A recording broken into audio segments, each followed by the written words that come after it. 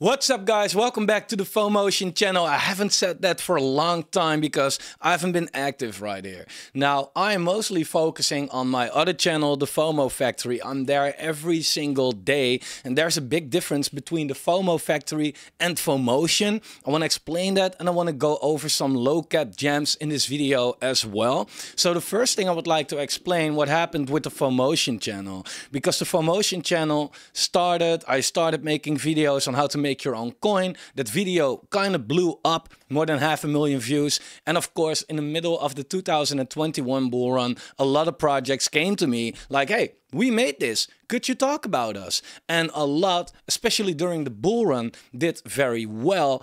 And that was great content. We made a lot of money from these calls and we learned a lot together. But then the bear market came. And once the bear market came, projects still came to me. But in the bear market, projects are unfortunately not all legit. And I made some calls that I completely regret.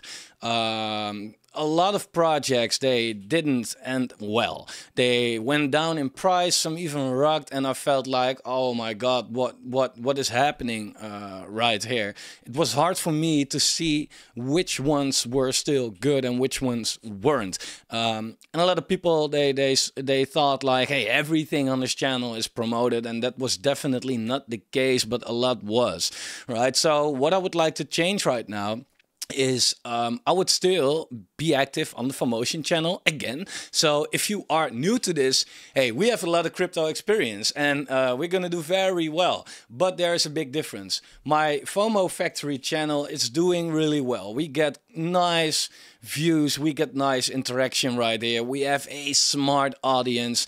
And on the FOMO Factory, there is a link down below. I'm active every day, standard. Every single day I'm there, bull market, bear market, crap market, whatever market. And here I mostly talk about the strategies, right? So if you want to 100x, you know, in crypto, then here we talk mostly about strategies on how to apply that. We look at charts, not only for altcoins, but we mainly look at, hey, what's the macro doing? What is Bitcoin doing? How is the Bitcoin dominance looking like? Is it time to step into Bitcoin? When to reshuffle into altcoins? Mostly good crypto gaming altcoins.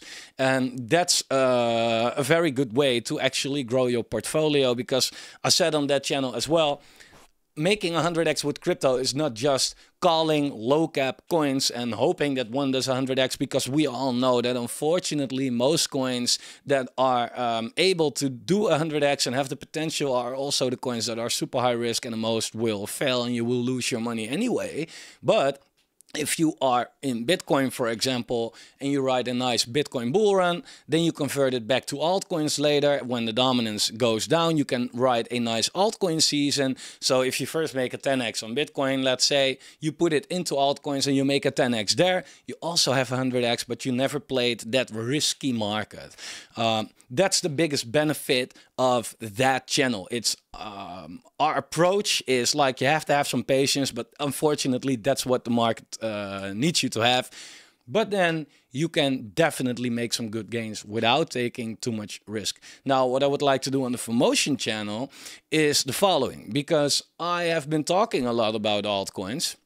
Mostly on what not to buy, but the market is kind of turning around right now. And I have my crypto portfolio, and there is a Patreon link down below, by the way. More than 100 people in there. They get all the insights on my portfolio, podcast, personal consulting, a private Discord server, etc. We even follow influencers wallets, so really cool.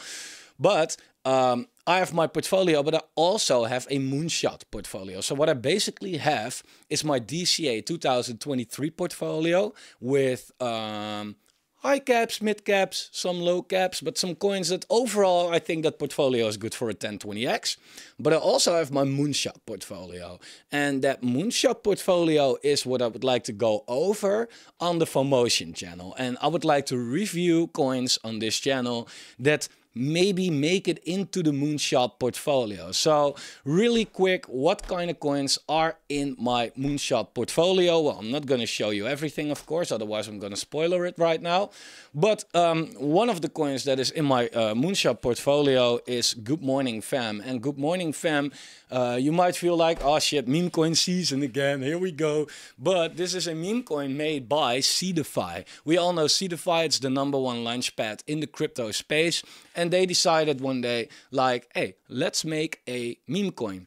Now, what I like about this is that it is super microcap, but it is made, like I said, by Seedify. So there is a huge and smart team behind it. Now, at the moment, it's a meme coin like any else, like with no utility. But what I do know is that in January, they're going to pivot. So they're going to add some utilities to Good Morning Fam, whatever it might be. I don't have inside information on that, but I know that this is a meme coin with not even a docs team, but a super professional team. They run a multi-$100 million market cap project, and they have the power to make this work. And if this was already a $20 million market cap project, I'd be like, yeah, okay, whatever. But with the current $600,000 fully diluted, I feel like, man, there is a lot of growth for this coin right here. So this is the type of these are the type of projects that I would like to review on this channel. Now, another one before I'm going to spoil everything is, for example, Spartadex. Spartadex, also really cool. What is it? Well, Arbitrum is kind of taking over. It's quite new. It's a good chain. It's fast. It's cheap. It makes Ethereum work finally. And Spartadex is a gamified DEX on Arbitrum. So you might know about DeFi Kingdoms, how, you know, that was built on Harmony 1 and now moved to AVAX. And that was like the biggest, one of the biggest hypes in the last bull run. Now this is kind of the same, but then on Arbitrum. Plus they have a launchpad, but the market cap is currently $3 million. Now I am not saying that this is the new DeFi Kingdoms or anything, but if you look at their native token, Jewel, how that did in the last bull run, it went all the way to $1.2 billion. Okay, so yeah, 3 million, 1 billion, there's a difference right there. These are completely different projects, but I do feel like, hey, if it comes a little close to it, it might be nice. So what we're gonna do on this channel, I'm gonna take the request. So if you have some requests, leave them down in the description. You can't go there. In the comment section.